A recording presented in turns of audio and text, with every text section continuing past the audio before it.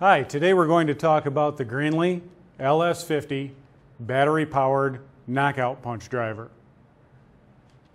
The LS50 is capable of operating the entire line of Greenlee punches. The tool operates off of an 18-volt lithium-ion battery made by Makita.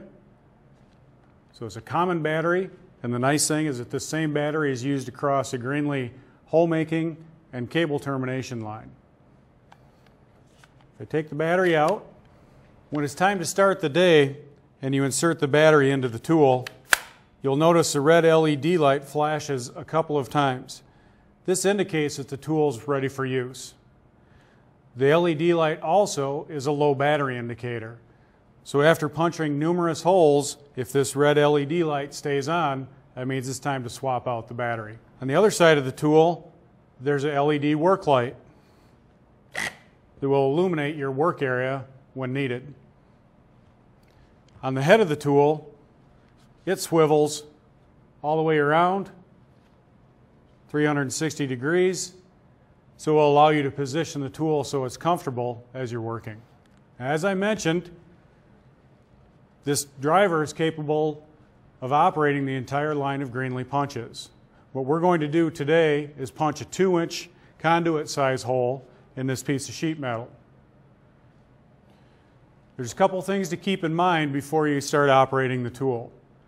First off, if you don't have anything in the tool, you just pick the tool up, throw a battery in it, and start to run it, you notice the tool shuts off by itself.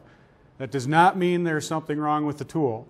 The tool is designed to do that so that when you're installing your draw stud and your punches, you don't use the battery-powered hydraulic system to take up the slack in your draw stud.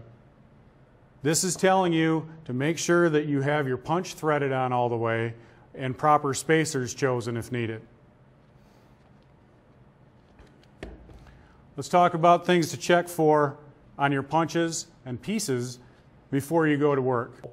First off is take a look at the draw stud. Make sure that the threads are all intact, not damaged in any way. If the threads are damaged, it's time for a new draw stud. The second is take a look at the punch itself.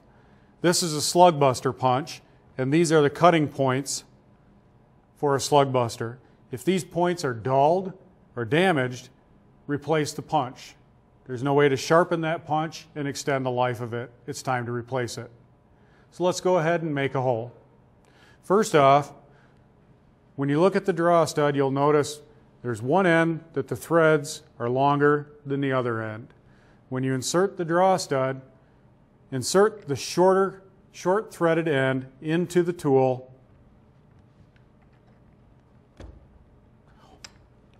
Remember, don't cheat on this. That draw stud has to be threaded in all the way.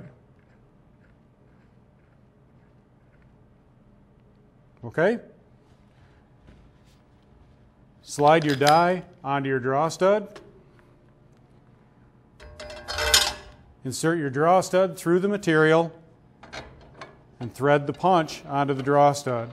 Again, make sure you thread the punch on all the way so that the cutting points tighten up against the material.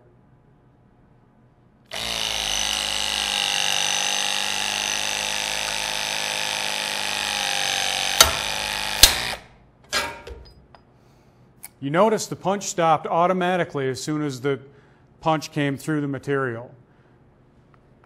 The driver is smart enough to know when the punch comes through the material and the hole is complete. That makes sure that you don't bury the punch into your die and damaging your punch.